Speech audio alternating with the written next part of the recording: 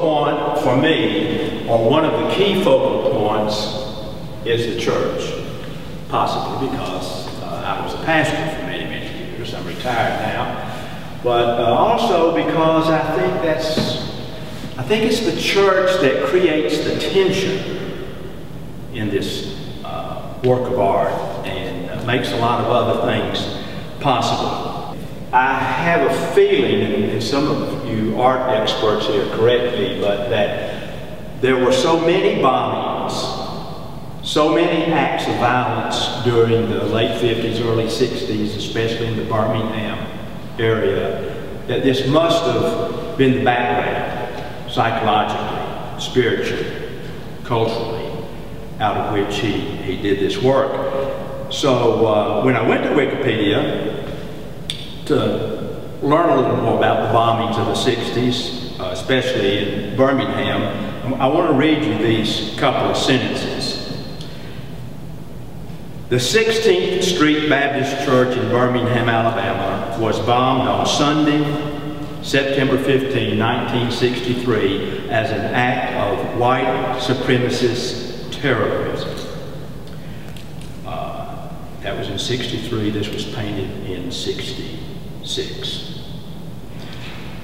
The article goes on to say, the explosion at the African American church, which killed 4 girls, marked the turning point in the United States 1960 civil rights movement and contributed to support for the passage of the Civil Rights Act of 1964, 2 years before this painting was created.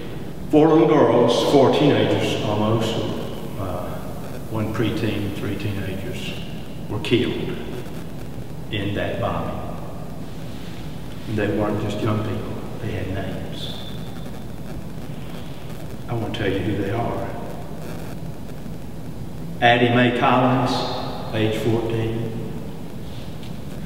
Denise McNair, age 11. Carol Robertson, age 14. And Cynthia Wesley, age 14. I'm not good at math, but I think that means they would be in their early, mid-60s now, had they lived. They'd be like some of us.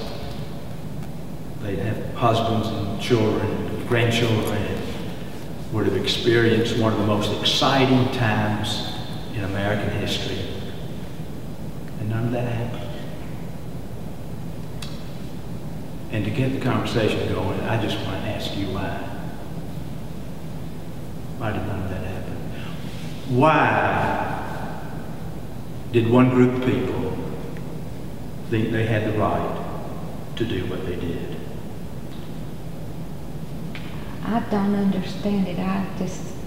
There are people today just doing the same thing, you know, all around us. These shootings in the schools, the children who have to die. Of course, it's not the same situation, but it's a crisis because when young people feel the need to kill other young people, what's going on? Why does this happen? A real lack of respect. A huge lack of respect. Have y'all been noticing the row of houses? Mm-hmm. And of course, they are called what? Shotgun houses. Shotgun. They're shotgun houses.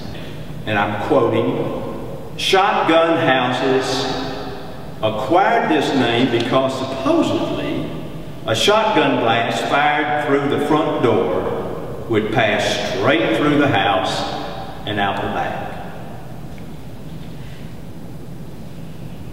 But this is the good part. This is the punchline. John Biggers, and I'm reading from their webpage. Biggers suggests that the name is a corruption of the word shogun, S-H-O-G-O-N. I'm probably not pronouncing it right, but it's a corruption of the word shogun, which is a term from West Africa that means God's house. quite stunning that that's John Bigger's idea, which means it has to be his motivation as he makes this painting. And I would simply like to say that I believe our task today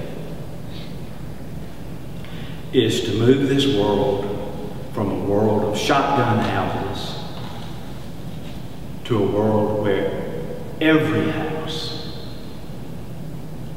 is God's house. Who is not taking it seriously as this person over here takes themselves. We try to move us out of the spotlight. I think people with darker skin are... With darker skin? Yeah, are mistreated. Yeah. And that is huge because in just a few years, those who don't have darker skin, people like me, are going to be the minority. What is it? 2045 or something like that. I read an article not long ago in the Atlantic magazine, though, which said the cultural shift that goes with the darker skin has already happened. Who else is not being taken as seriously as the other person? Hispanics? Hispanics, yeah, and the whole immigration problem. I'm one who, I believe that God does not know about geographic and national boundaries. Well, that's evidence in his, the account of his own life, or his son's life, where he even had problems with the religious leaders of his day. Right. Where they were wanting to segregate everybody, and well, you're not as good as me, so either get as good or get out. Right. The Jews and Samaritans were like this. They really hated each other. And Jesus was a Jew. Jesus was never a Christian, by the way. Jesus was born a Jew and died a Jew. And he tells this wonderful story of the Good Samaritan. You know, the priest and the Levite come by. On the other side, they don't fool with this poor guy who's been beat up. I guess most people know that story. But who stops to help? Someone from the Taliban. The Taliban stops to help this poor guy that's been mugged. The Samaritans were tourists? They were hated probably as much or more so. Oh, really? We used to say communist, or depends on when you were born. What you say, is that right?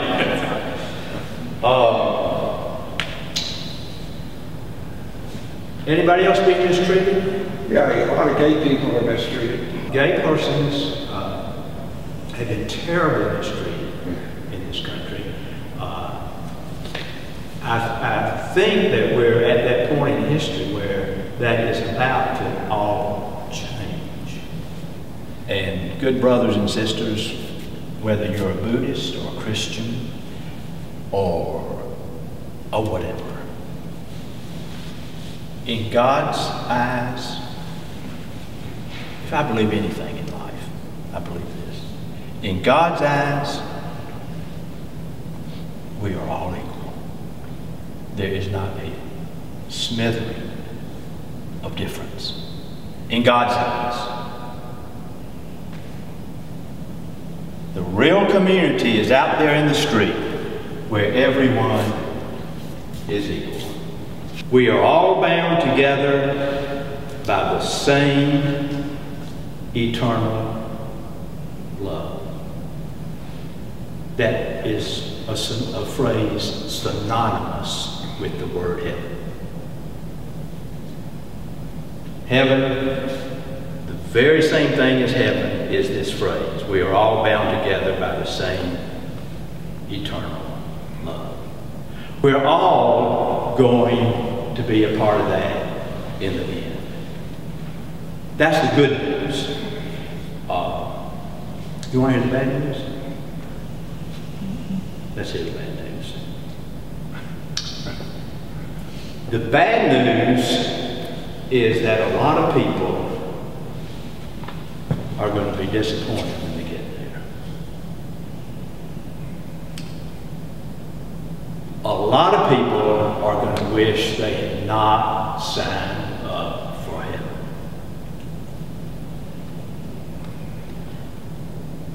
You know why? Don't you? You want to venture? Because they aren't comfortable there. Yes, that's the way to open the door for us. They are not going to be comfortable there. Can you imagine for all eternity being a place you're not comfortable? That would be hell, wouldn't it? Come to think of it. What's the most hopeful thing in that picture? There's something just jumps out at me as being unbelievably hopeful. I think the kids, you know, I mean, even though it's a terrible event, they've made something fun out of it. Absolutely. These kids are having a great time. I would like to think the next generation is going to figure this out and make a circle and in their play move this world from a world of shotgun houses, the houses that reflect that eternal